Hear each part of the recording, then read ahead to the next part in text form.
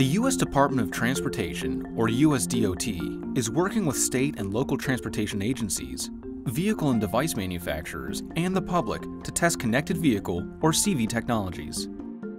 These technologies will enable cars, buses, trucks, infrastructure, and smartphones to talk to one another. CVs are poised to transform how we travel, providing the potential for immediate benefits, including saving lives and improving mobility. In September 2015, the USDOT launched its CV Pilot Deployment Program, sponsored by the Intelligent Transportation Systems Joint Program Office. Cooperative agreements were awarded to 3 agencies: New York City DOT, Tampa-Hillsborough Expressway Authority, or THIA, and Wyoming DOT. While each CV pilot site set out to address their specific local needs, the sites also worked with the USDOT to develop interoperable CV devices and equipment that leverage industry standards. A major goal of the CV pilot program is for the connected vehicle devices and equipment to be interoperable, meaning that onboard units, or OBUs, are able to operate as designed anywhere in the country, regardless of origin. This interoperability includes interfacing with roadside units, or RSUs, from other manufacturers. Over a period of several months, the CV pilot sites worked with the USDOT to develop a plan to conduct an interoperability test. This test was held in the summer of 2018. The Turner Fairbank Highway Research Center provided 6 vehicles for the testing. Each vehicle was outfitted with an OBU from one of the pilot sites. In addition, RSUs from New York City and THIA were used to test vehicle-to-infrastructure, or V2I, interoperability. All devices were enrolled in a certificate management system to preserve privacy and facilitate trusted communication. The testing focused on the reception of over-the-air messages between vehicles, or V2V communications, and between vehicles and RSUs, or V2I communications. The test leveraged 3 V2V applications: forward collision warning, emergency electronic brake light, and intersection movement assist. The test also leveraged the V2I red light violation warning application.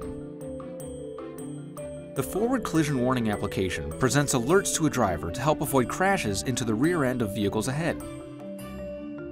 The CV pilot sites demonstrated that devices from all vendors were able to receive messages from another site's device and trigger warnings. In addition, tests demonstrated that devices responded appropriately by not issuing warnings when the test vehicle approached another equipped vehicle in an adjacent lane. The emergency electronic brake light application alerts the driver to hard braking in the traffic stream ahead. The application provides the driver with additional time to look for and assess developing situations. The test demonstrated that OBUs from each of the sites can issue a warning to a driver based on a message broadcast from another site's device. The intersection movement assist application warns the driver when it's not safe to enter an intersection. For example, when something is blocking the driver's view of opposing or crossing traffic. OBUs from each of the sites demonstrated that they can produce a warning to a driver based on a safety message from another site's device. Signal phase and timing messages and map messages are essential to all signalized intersection-related applications, including those that provide a red light violation warning to drivers. V2I tests were conducted to demonstrate that the OBUs from sites could receive these messages from other pilot sites' RSUs. THIA and New York City DOT devices were able to successfully produce red light violation warnings using the data received from the infrastructure. Over 3 days, more than 100 test runs were conducted. Test data were collected and sent to a secure area of the cloud, where it is available to support future research activities.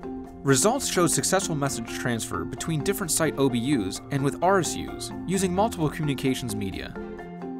The interoperability test was a groundbreaking event. A test of this nature, involving multiple deployment sites, device vendors, and communications media, had never been done before. The USDOT's test will serve as an important milestone in the maturation of CV technologies for wide-scale deployment.